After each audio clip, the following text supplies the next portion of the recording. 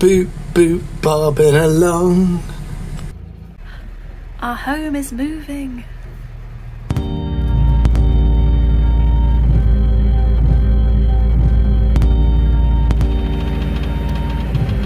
After 2 weeks living in the marina, we finally set off.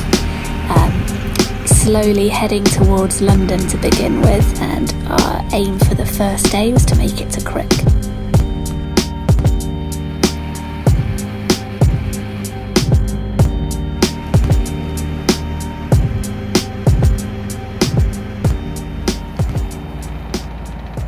Stu's just dropped his 2-week-old sunglasses in the water. Not sure how lucky we're going to get trying to fish him out from the murky depths.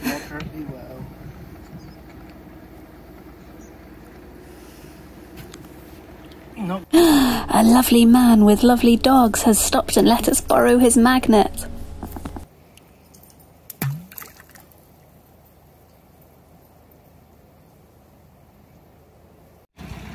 Yeah. Yay! And he got them. We definitely need a magnet.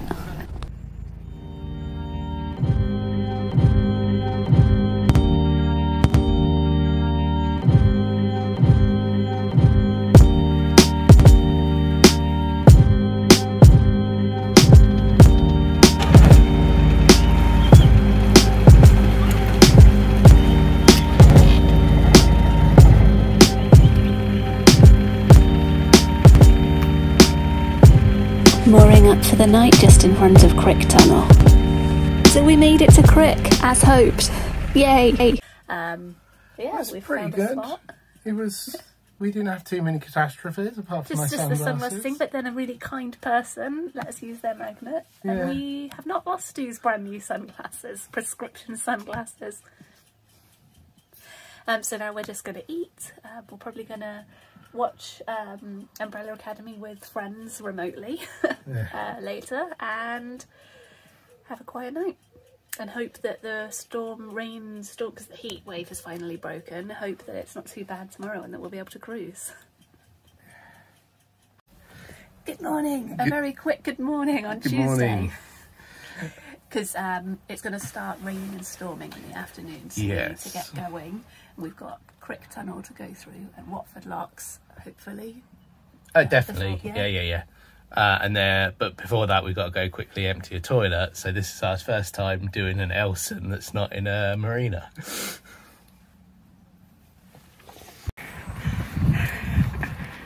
This weird because this feels like walking into somebody's home. We won't be.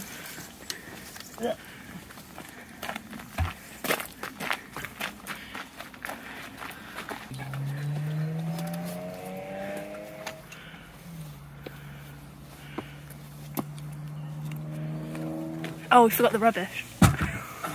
Never mind. Barely anything in there. Good, that beacon isn't flashing. Sorry? It says when beacon is flashing, do not use Elson. So it does.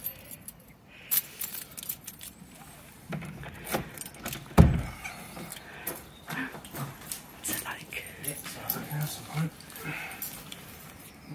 Crick Tunnel, here we come.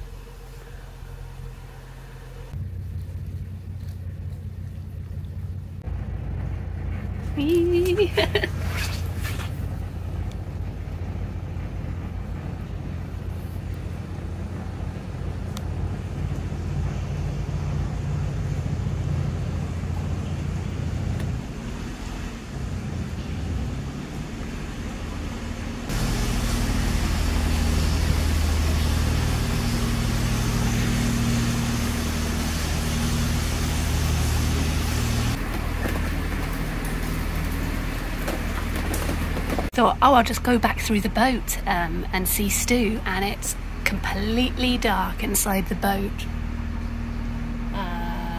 I don't know where the light switches are in the dark. I've made it to the back. I remembered there's a torch on my phone. We're through the tunnel and it's raining, but hopefully the storm still won't start till the afternoon.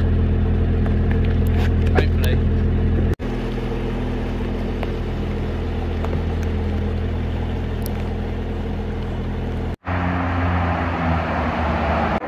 So we need to go book in with the lock keeper. And it's your turn to do scary stuff. It is scary stuff. I don't know how to find them or anything.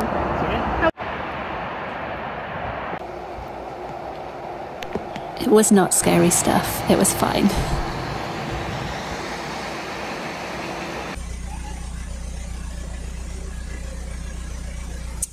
Red before white, and you'll be alright.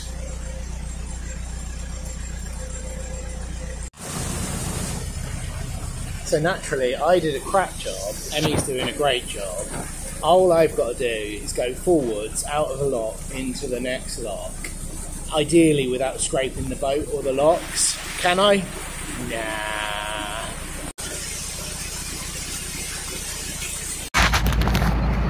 Bye, Watford Locks. And thank you, volunteers. We're at our third Buckby Lock, I think. And it was the wrong way round for us, so we decided to wait and see if anyone came the other way. And I went to boil the kettle and make pot noodles, but as soon as I put the kettle on, someone did come the other way. So Stu is now helping with the lock while I waited with the kettle, which is now boiled. Woo! Buckby Locks are done! I completely didn't realise that was going to be 7 locks. I have a very badly timed half-made set of pot noodles to finish making. Forgot about those. Right, should we push on and we can eat those while we... Should we put what on? Should we push on? Yes, yeah. Screw them. Okay. Have you had any pot noodle yet? How is it? Is it okay? Yeah. I love that there are signs. I think this must be for boaters, so we know there's shops and tea rooms over there. We're not stopping though. Got water and crisps. Finished our Bombay bad boys.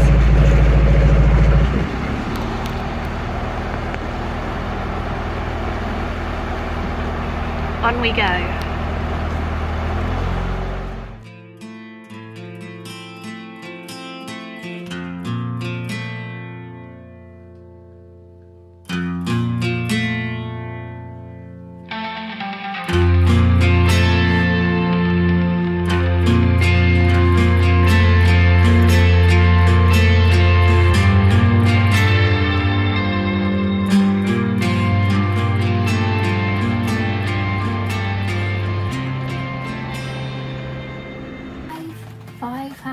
On Tuesday, finished our second day of cruising and moored up just as it started. Oh, there's a duck. Don't know if I've got it. Yeah, so we managed. It started raining just as we moored up. Like we were cruising for maybe 7 to 8 hours. Yeah, really happy with that. We're in Weedon Beck. I think that's the name of it. I'm hoping to go to Stoke Bruin tomorrow. But yeah, we did Crook Tunnel, and Watford Locks, which was like lots of volunteers on that one. They were really lovely and they were encouraging me to learn to drive. And I know I must because it's a lot to put on Stu. But I just get so anxious. I can't drive a car. I mean, I have a driving license, but I'm too anxious to drive a car. I haven't been able to for a few years now. So yeah, I should do the helmsman training like Stu did. Yeah, and then we had Buckby Locks, which I just didn't realise there was going to be 7 locks.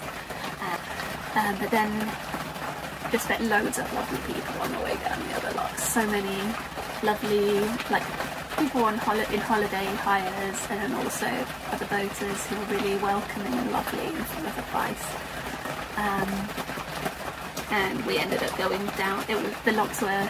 It was like just working out really well. Like people were coming up, and then me and us and the holiday boat were going down together, and we got through it all together.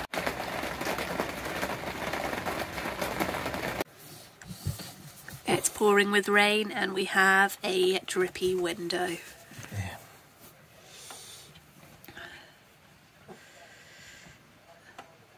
Well, we knew we were going to have some stuff to sort out.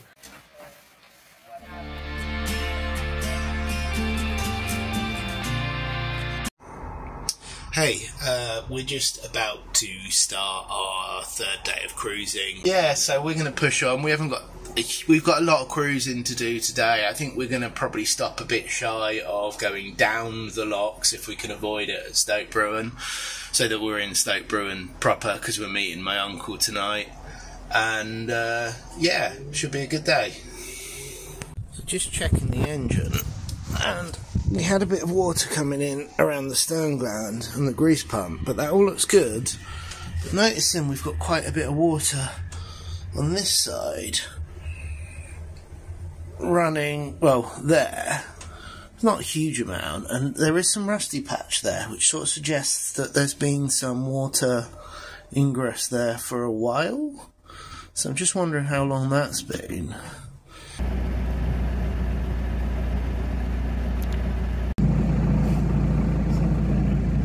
Wednesday. Yeah. We're going to get to Stoke Bruin. Should take about 3.5 hours.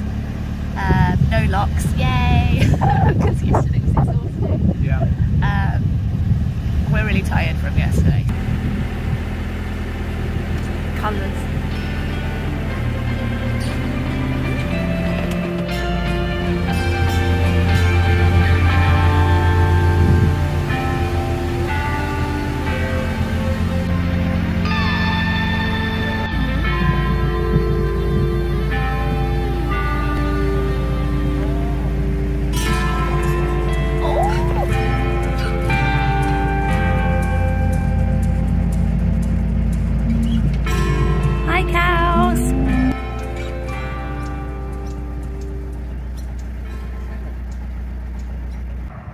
Time for a little stop to empty the toilets and fill up the water.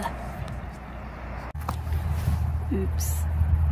Stu was emptying the cassette and dropped the lid to the cassette down on the Elson point. So now we're down to one cassette. I mean, it's already kind of funny. Feel very annoyed with myself. Baby moorhens made me feel much better. Two boats in there. So one of the boats coming out told us there was another boat behind, and we stopped to wait, but there was no sign of the boat and we weren't sure what to do for a bit. Decision made? Yeah, I guess. I think we're just gonna, yeah, it's a two-way tunnel. There could be 5 boats in there for all we know, so the volunteers at Waterford Lock yesterday were saying this tunnel is haunted. It's, I think, one of the longest tunnels. It's a very long tunnel anyway, and it's looking ominous, and already we've been told there's a boat in there that has not appeared. Probably the ghosts got them. Nearly there. The ghosts did not get them.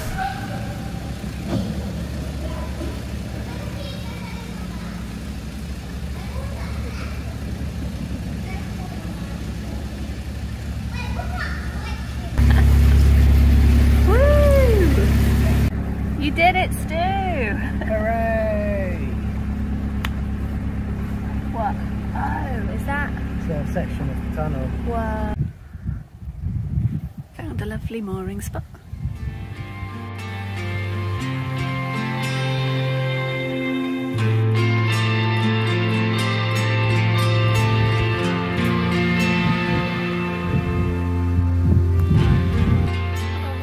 Absolutely lovely evening at the pub with Uncle Stephen and Debbie. It was so good to see them, and they gave us boat warming gifts and came back to see the boat. It's really lovely. Yeah, hopefully you'll see them again this weekend.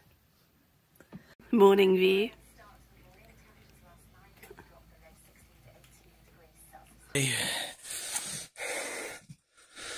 There's a boat in front of us that's gone. This is Stoke Bruin, and I thought I would move us down because where we were was a little bit of a pinch point. But to be honest, I think the place where the boat in front of us is also a bit of a pinch point, but at least it's not quite so much of a blind pinch point. So I thought I would just walk the boat down a bit. We had a very eventful day yesterday. Well, not very eventful. We had a just longer day than we intended to have. Than I intended to have. I think we thought it would be about 4 hours cruising, and it ended up being, I don't know, 6 or 7. But we met up with my uncle and his partner, and that was absolutely lovely. In the evening, we decided for today, since we've only got about a day's travel to get us to Cosgrove, in theory, we decided today that we'd just stay in Stoke Bruin. Maybe Emmie's got a little work to do this morning, and then we thought we might go and have an explore of Stoke Bruin. Yeah, I'm going to put my phone down now because I need to actually finish moving the boat.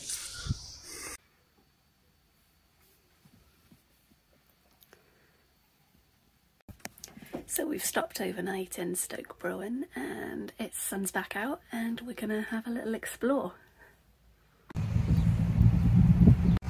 And a preview of the facilities.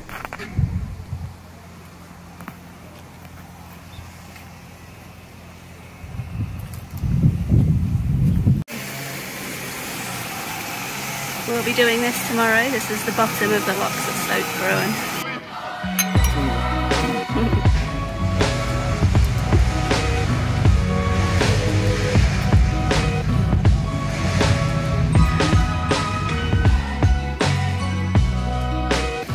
This is an old, smaller lock that was here before they built the bigger lock next to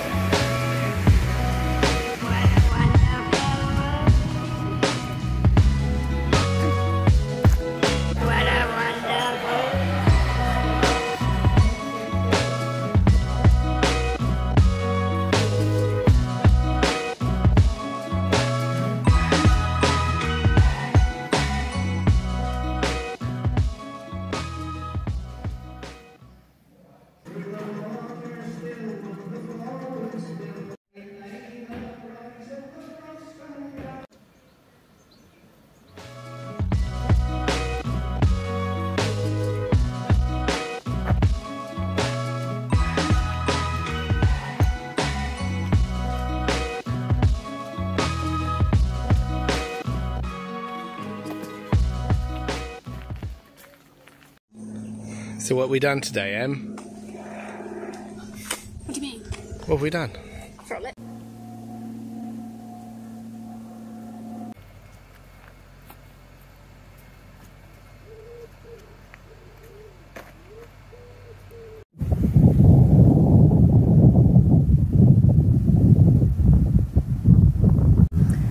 This is not a very woodlandy walk. We might have gone wrong.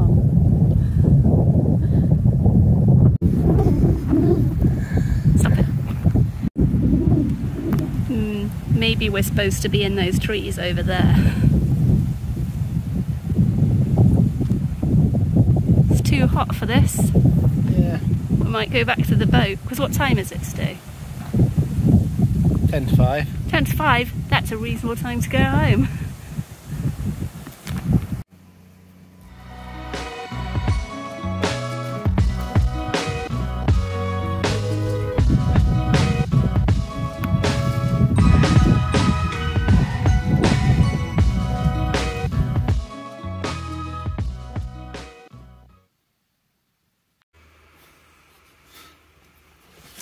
Hi, we are RCR members. We've just broken down at Stoke Bruin.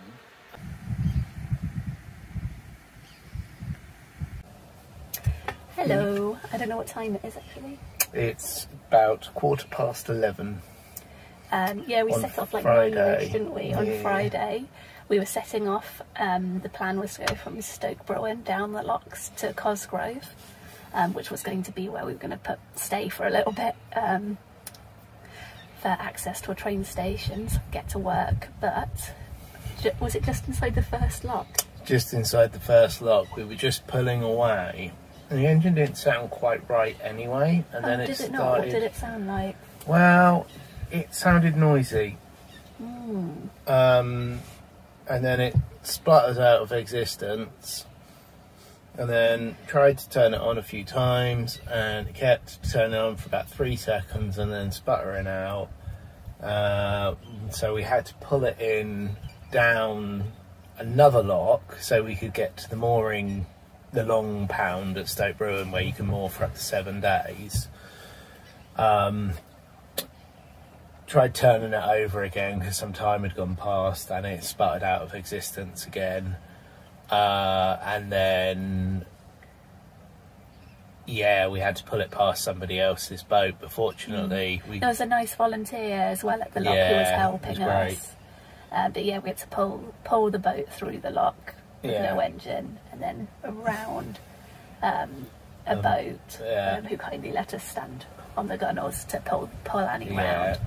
And now we're moored up. Thankfully we are RCR members, River Canal Rescue, so that's already being put to use, and an engineer should be with us. About 40 minutes. 40 minutes. So fingers crossed it's nothing big, just a little something that we just don't understand to fix very, very easily. I'm hopeful. I mean, it's nothing like I checked the oil and the coolant seemed alright. I think if it's anything, like I checked the hoses that they put on and they all seem nice and tight. It might be a fuel line problem, because that's what a lot of... Could it be the battery? Could be the battery. It could be, I mean, it could be the battery, it could be the throttle. It could be a problem with the throttle. Well, let's see what happens, and fingers crossed it's something small and fixable, and we can be on our way today. I might as well get on with some work.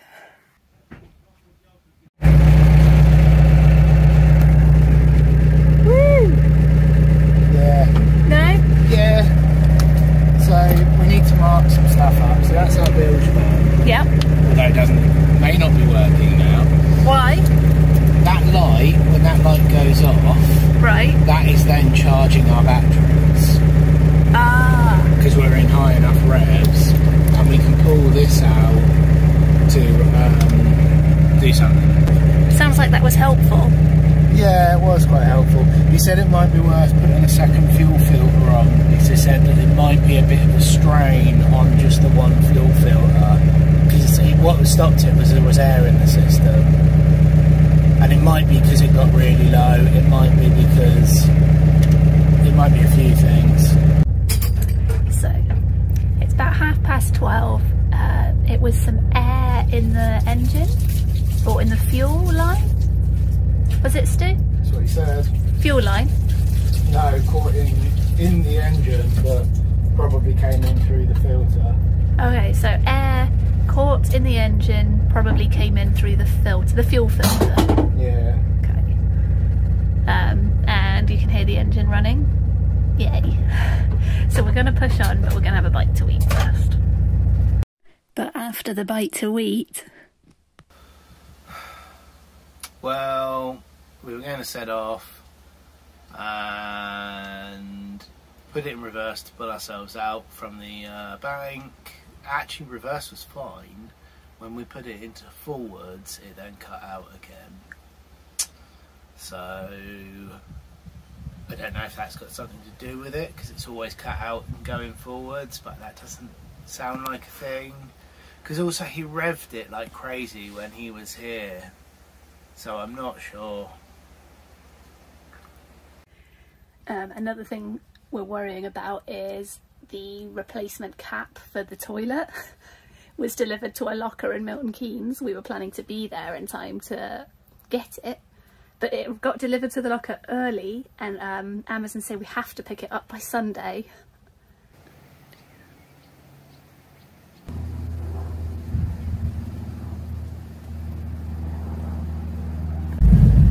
So it's 3:30 and we've finally made it through Stoke Bruin locks and done the facilities.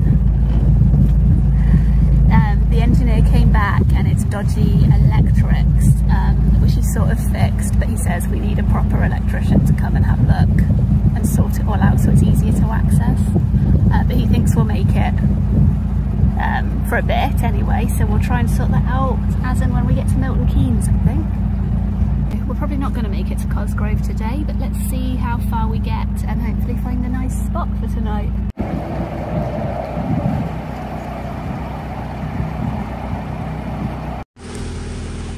Just having a moment of absolute appreciation for the RCR. Oh, that too, but just the joy of being back up, like cruising again. We have actually made it to Cosgrove. Woohoo!